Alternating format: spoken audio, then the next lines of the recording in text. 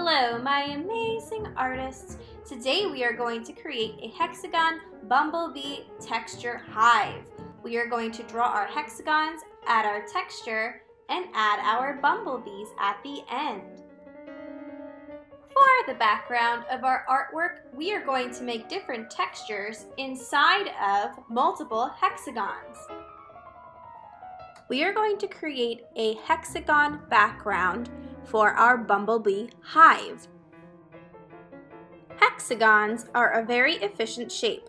They are big enough for the bumblebee to get inside, and they connect very well seamlessly together so that they are very efficient for the bumblebees for storing their honey and their babies. To draw our background, we are going to need a piece of paper. I am using a white piece of paper, a pencil, and a dark marker. I'm going to start by putting my circle shape in the middle of my paper. I can use anything that is the shape of a circle on the bottom. I'm going to trace around the circle with my pencil.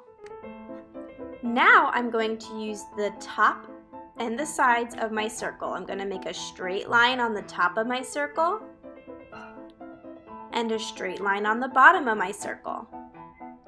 Now I'm going to trace over those lines with my darker marker. Then I'm going to make dots on the left and right side of the circle and connect them from the top horizontal lines and the bottom horizontal lines using diagonal lines. I can go ahead and trace those lines now with my darker marker. Now I have my hexagon shape in the middle of my paper to start my honeycomb design. I can continue using my circle to trace first and then draw my hexagon lines. Now instead of using my circle, I'm just going to use lines to finish my artwork. Every time I see an arrow pointing out, I'm going to draw a horizontal line. I'm going to do the same to the other side. Only horizontal lines on those pointy ends where the two diagonal lines meet. Now I'm going to connect the rest of those lines with a little dot in the middle and two diagonal lines. Now I have another hexagon. Do you see how well these shapes connect together? It's okay if you make a mistake. Mine aren't perfect either, and if we look at a bumblebee's hive, they don't have perfect hexagons either. They change depending on the size of the bumblebee and the use of the hive. I'm going to continue making my lines until I finish my hexagon bumblebee hive background. Remember, it's all about having fun and creating. It's okay if you make a mistake. Now we are going to create texture on our artwork. Texture is what you see and you feel. If I look at the texture of these bumblebee hives, they look very shiny and very bumpy. I'm going to explore different textures that I have around my house. So just use what you have. I have some Cheerios, and in one section of my hexagons, I'm going to glue my Cheerios together to make it look like a bumblebee hive.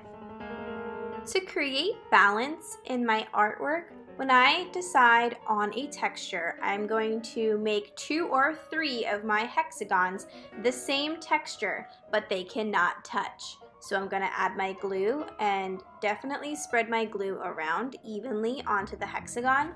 And I'm going to do 2 Cheerios hexagons, and if you see, they are very apart from each other and a good distance away to help create that balance in my artwork. Next, we will explore printing different shapes inside of our hexagon. Here I have orange and yellow paint that I mixed together. I also have some ziti pasta that I use to print my shapes. When I print, I dip into the paint and then dip onto my painting. I'm going to have to dip a couple of times because I will run out of paint. I continue this until I fill my whole shape. Remember, we're creating balance, so please make sure your different textures do not touch. Here they are only one away. And I'm going to continue one more time because I thought this was extra fun. Creating textures with markers. I understand that some of you might not have the materials that I have, so you can do this only with markers if you would like to. I'm going to find a color and I'm going to make small circles, kind of like my pasta circles, inside of the honeycomb.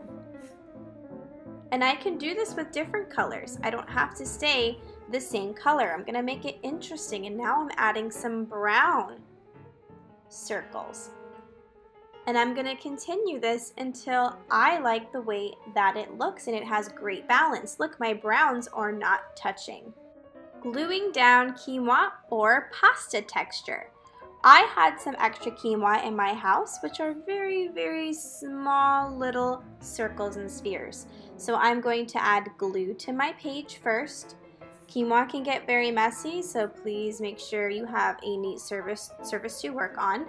And I'm just going to spread it around the glue that I pasted down. Make sure you put enough glue, because if not, they will not stick and they will roll around all over the place.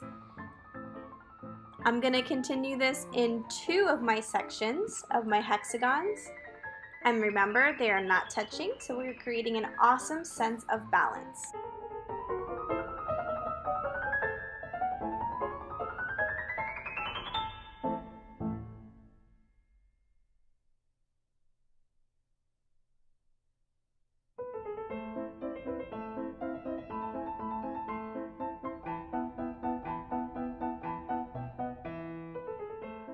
Creating textures with crayons.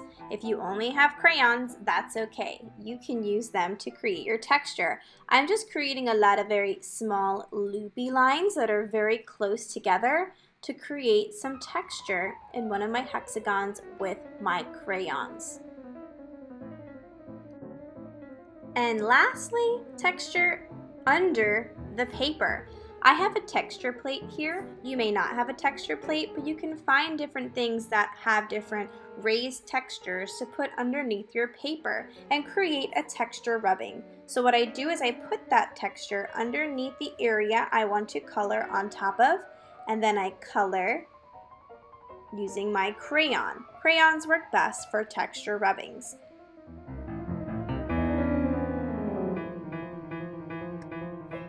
I also found some burlap that I really enjoyed coloring with. So I finished my lesson project with that burlap because it has a really cool woven texture that really kind of makes it look like the honeycomb texture. And I just finished that with a couple of my different crayons, coloring on top of them. And maybe even some other crayon designs. Now that I'm done with my different hexagon honeycomb textures, I just love the way they look together, and it creates a great sense of unity and balance with the different textures. Here are some more texture examples. This is pasta used as texture and bubble wrap used as texture. Please use materials you can find in your home. I'm going to create a backing for my artwork. Since I have some heavy objects on my paper, I don't want my paper to flip-flop around, and I want it to be very sturdy. I only had a thick green piece of paper, so that's why I'm using green. You can use other things like cardboard, or you can glue it to another piece of paper to make it a thicker, stronger piece of paper, but I definitely suggest using some strong paper for this lesson since we will be painting and gluing heavy objects like the cereal and quinoa on my paper.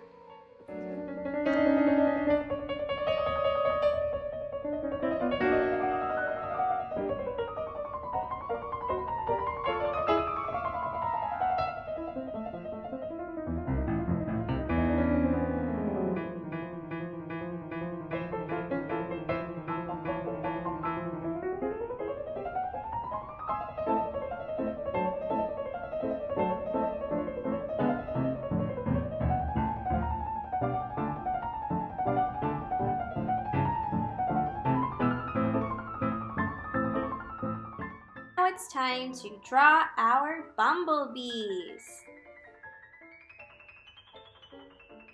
I need a white piece of paper, a black and yellow marker, and a pencil.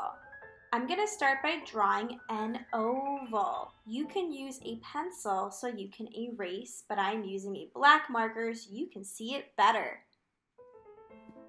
Then I need to draw the eyes and mouth and the stripes inside of the body.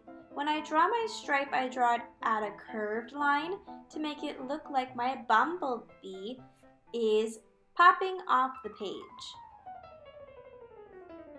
Now I add 2 large bumps at the top for his wings, a sideways triangle for his stinger, and I can color that in, and some lines inside of his wings to show that they are see-through wings. I'm going to repeat this if I want to make more bumblebees. Maybe they're facing in a different direction. This bumblebee is facing towards my other bumblebee. I can add my stinger, my antenna. Don't forget your antennas. I actually forgot it on my first one, so I have to go back and add it to my first bumblebee. And his bumpy wings. And some feet, if I want to add some feet. Now I'm going to color in my bumblebee. One bumblebee I'm coloring in with marker.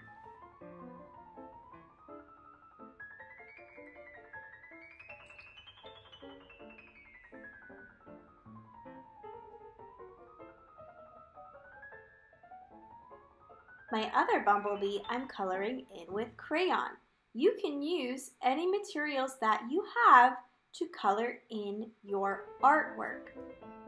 You do not need what I have in my art studio. Everybody has something different in their little art maker space. When I am done coloring my bumblebees, it is now time for me to cut out my bumblebees. I like to start with a shape and then go back and cut around my bumblebee. I don't want to cut on the line, just around the line so that I don't cut off any important parts of my artwork. Now it's time to glue to our hexagon artwork background.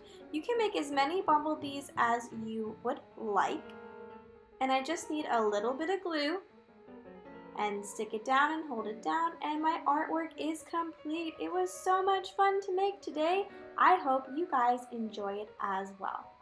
Have fun creating!